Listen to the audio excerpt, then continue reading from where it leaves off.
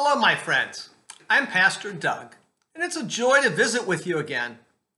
Today, my meditation devotional is entitled simply, Do Good. That's because we're continuing to look at John Wesley's 3 simple rules. These 3 simple rules provide foundational principles for Christian living. The 3 rules are, do no harm, do good, stay in love with God. When understood in practice, these 10 words can transform us and our world around us. When taken to heart daily, these rules will help us lead a more faithful journey as we seek to be faithful disciples of Jesus Christ. So today, let's take a look at the second rule, do good. I want to read to you a couple verses from 1 John, the 3rd chapter, verses 17 and 18, that share some important words with us. How does God's love abide in anyone who has the world's goods and yet sees a brother or sister in need and refuses help? Little children, let us love not in word or speech, but in truth and action. Bishop Reuben Job, in teaching on this second rule, tells of a church that has an unwritten rule that says, we will never ignore a member's basic need. This Baptist church in Clinton, Mississippi will not let a member go without food, medical care, or shelter. Another church in Eugene, Oregon has a similar rule. They claim that the rule has set them free in surprising ways.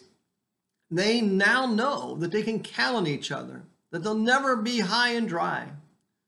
It doesn't seem to matter whether this is a written or unwritten rule, but this seems to characterize what it means to be the church in the most pragmatic way. It also sounds to me like these 2 churches are living out the message of 1 John, for they are using the resources that are available to them to help those in need. They are loving not just in word and speech, but in truth and action. I have a colleague in ministry, Carl, and he has a very simple saying that he leads his life by. His saying says, see a need and fill it. Carl's simple saying is sound theology that is echoed throughout Jesus' teaching. We need to have the eyes of Jesus to see those in need and the heart of Jesus to be moved to action. Therefore, today, let me challenge us to embrace and embody this second rule, do good. Let us be like those churches who live by the rule that makes sure every member's basic needs are met. Sometimes these needs are physical, food, clothing, or shelter. Other times they're emotional, and our mere presence can become life-changing to those who are facing a crisis or simply lonely. We need to extend that same rule to those in our neighborhood, school, workplace, and community. Think about it for a moment. Who in your circle of family and friends is in need today? Whose life could you transform by taking action on their behalf? Who is God asking you to simply do good and meet a basic need? My prayer for you is this: may God grant us eyes to see a need and a heart to be moved to action. Amen. I have some announcements about Wesley Church and some upcoming things. I'm really excited. Sunday night, July 18th, Bible school is finally going to begin, and we're really, really excited.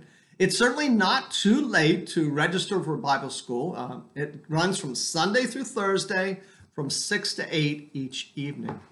You can register your children between the ages of 3 and 12 on our church website, www.wesleyum.org.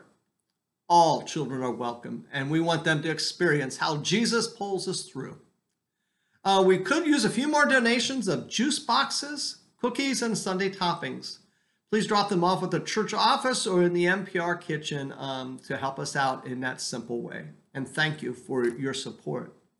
We are collecting wish list items for Mission Central and Joint Hands.